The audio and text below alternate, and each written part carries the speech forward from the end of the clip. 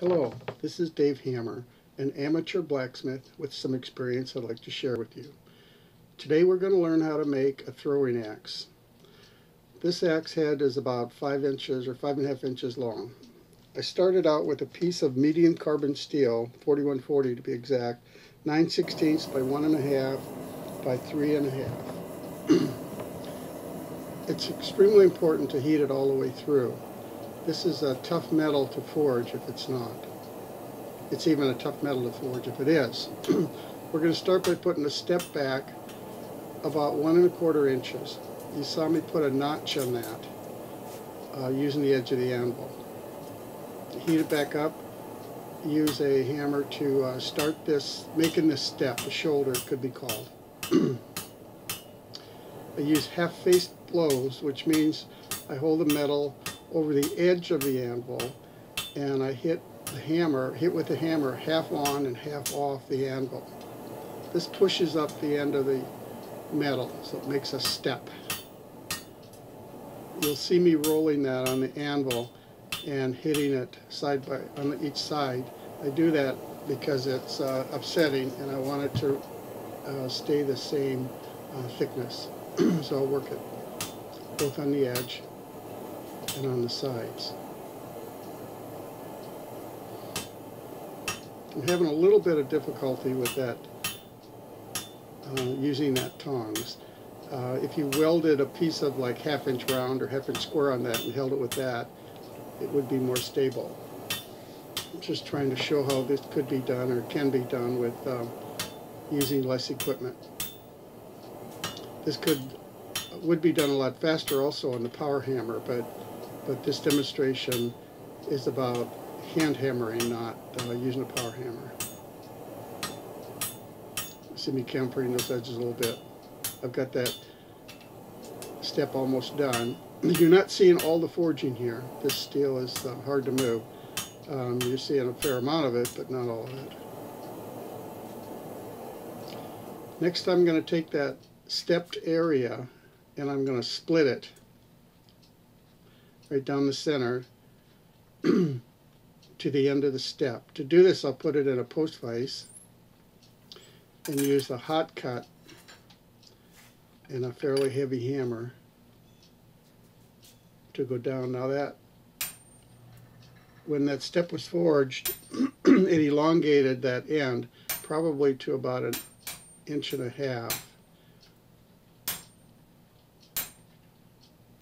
I think that's a 6-pound sledgehammer I'm using there.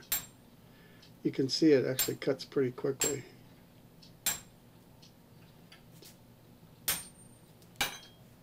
The handle on the hot cut is loose, as it should be, so that I don't have a shock of me hitting it coming back into my wrist. Next is to open those ears up, and I use 2 little fullers. This one's probably only about 1/4 inch on the end, and then I use a larger one to open it up. I'm going to be drawing those out on the anvil, so I want them open.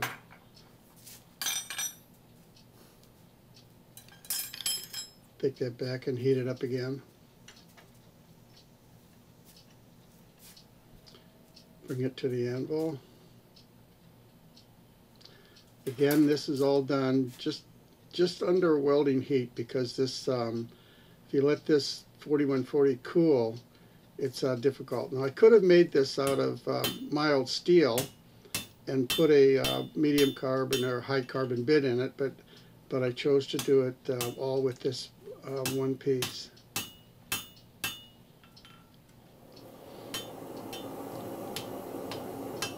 You can see here I'm chamfering those sides. That's going to actually help me with using the tongs. I should have done that at the beginning, so now I have a better hold on it. I'm going to draw these out to about maybe 3/16 of an inch thick. That'll lengthen them, almost double the length of them, almost.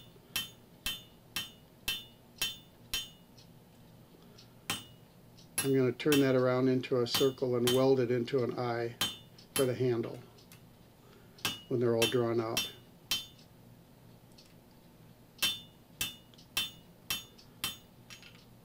You can see I've definitely made some progress there.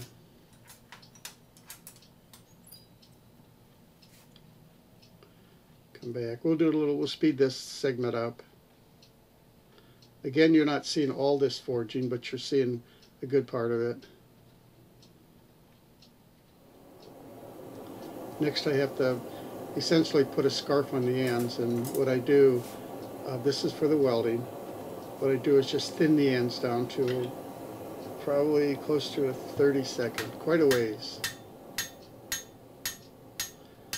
I could have done that directly on the anvil, but I have that little round Hardy tool, so I used it. Keeps me from hitting the anvil directly with the hammer when I go that thin.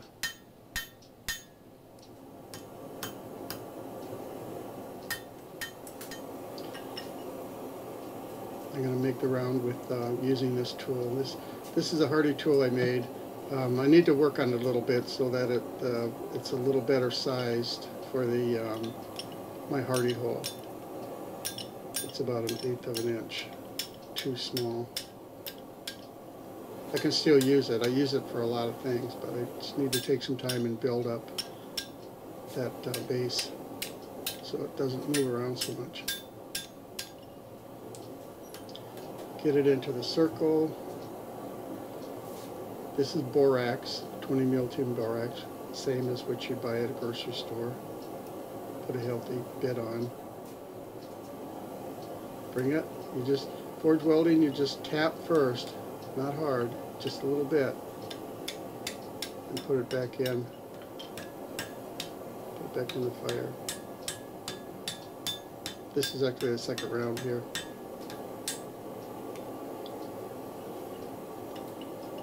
It's not that noticeable, but I'm actually bending that down and sideways so that I'm hitting on a flat surface.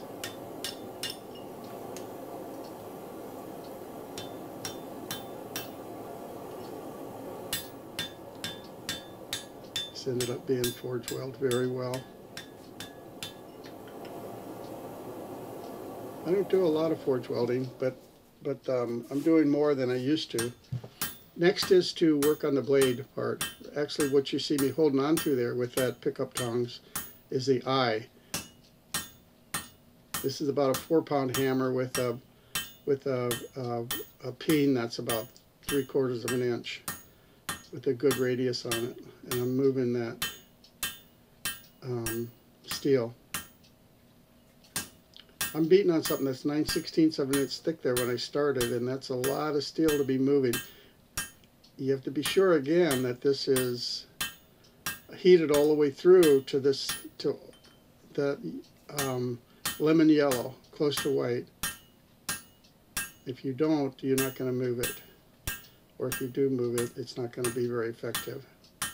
You can see that I've already, on the end, pushed that down to about half. We'll speed this segment up a little bit. Maybe a couple of them so you can see it being formed.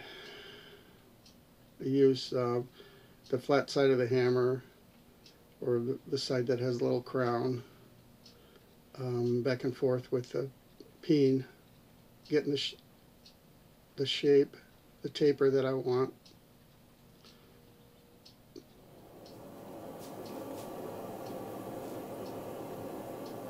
This gets actually pretty close to forged to form.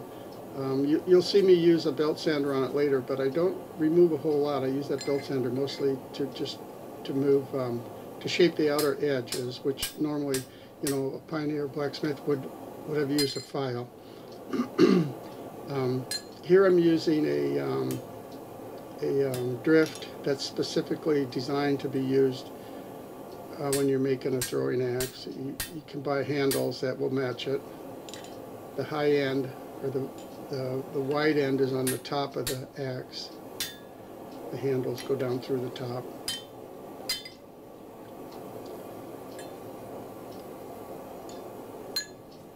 doing this would have been easier or better if I'd had a pipe that drift would just go into, and then I would have had a lot better support.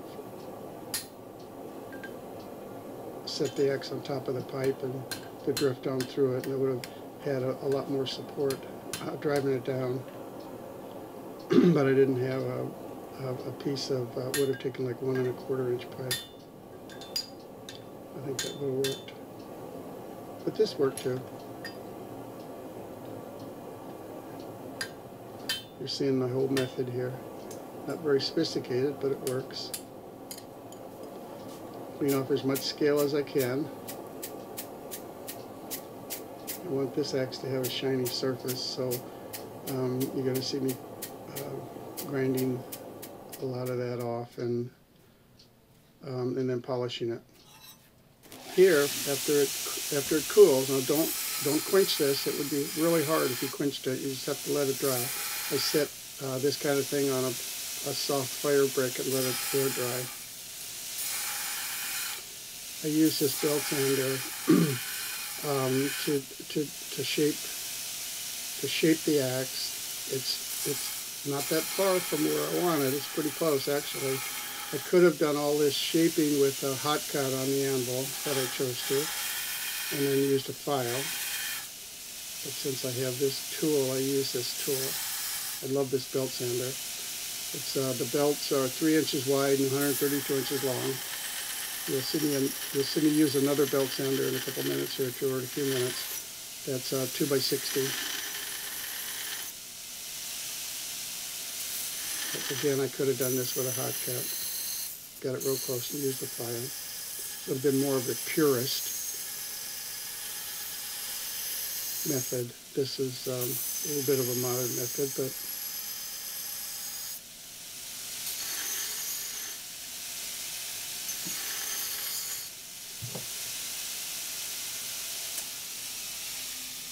next I need a round surface to get the edges. This is a straight up and down belt configuration, so my drive pulley is in the bottom. The top has got a cover over it so that it's not throwing sparks into my hair and all over the shop. This throws them directly on the floor. You might think this would throw up a lot of dust, but it doesn't. Originally I had a shallow pan of water down here, but it actually made more of a mess with the water than without it. So I just do it this way, and then every time I'm finished using the sander, I sweep all this up. This works pretty good. This is probably a 36 or a 50 grit belt. Actually about 3/4 wore out, but it still will grind a lot.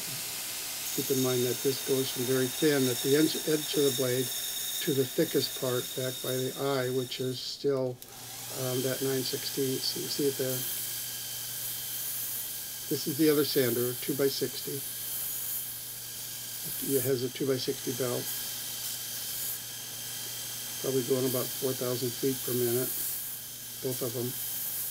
The drive wheels are about the same size, and the motors are 3450 RPM.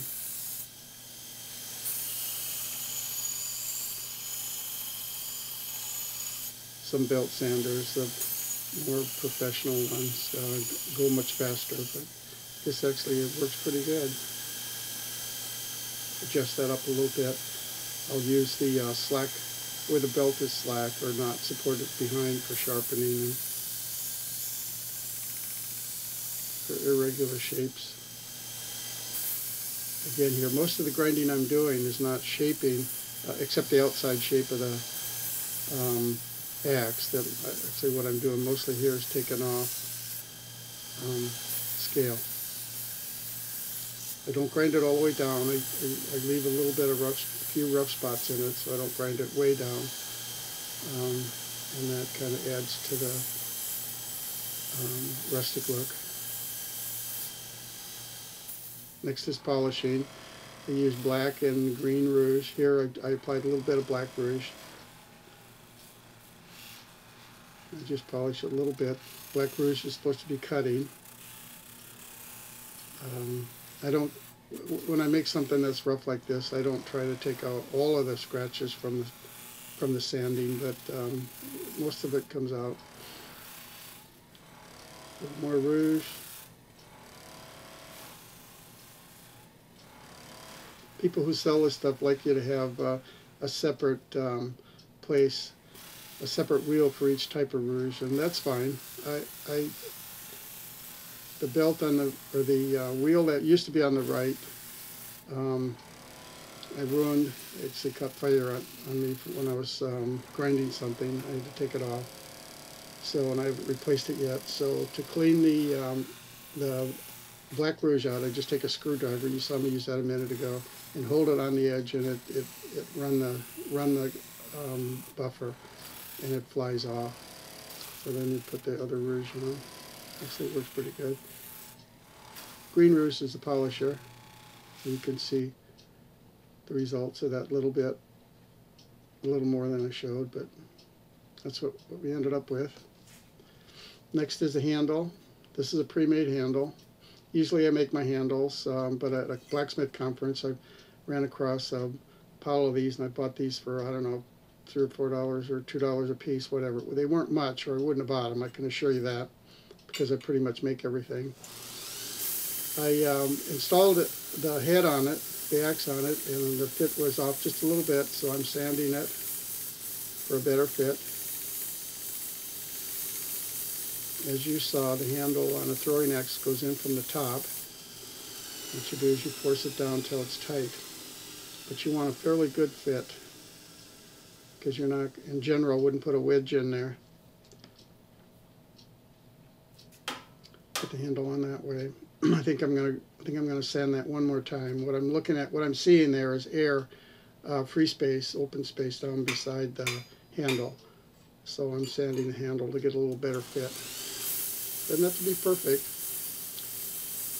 because you just force it on until it's not loose. Sand it around. This is kind of a teardrop shape.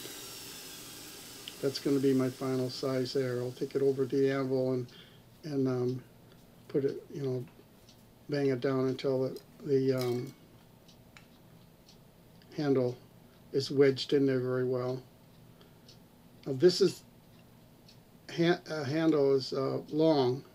I cut it off about an inch above the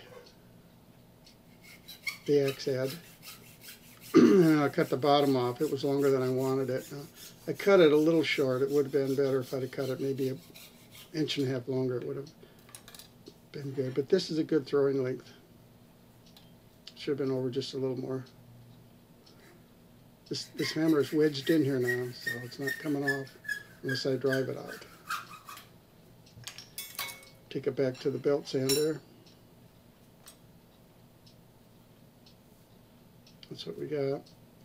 Take it back and go around those edges so that they don't chip. So be very careful on this end, because it's real easy to nick that head, and if it does, it messes it up. So, I want it just a little thinner, so I'm going to work it now. I should have done that before. More. Same thing here. Smooth it up. This is a finer sandpaper. I think I have 100 grit on here. That's about 3/4 wore out also. So it's probably effective at 250 or 240 or something.